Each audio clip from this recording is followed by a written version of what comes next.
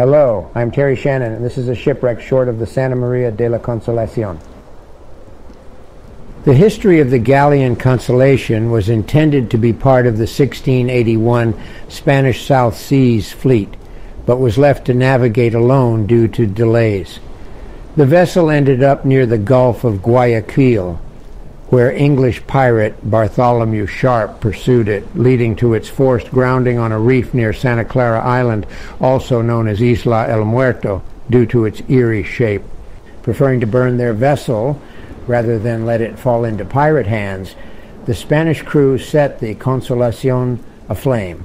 The crew escaped to the nearby island, but rumors suggest the pirates took revenge on them, contributing to the island's grim reputation. Despite attempts by Sharp's crew and later Spanish recovery missions, the treasure of the Consolacion remained lost for centuries.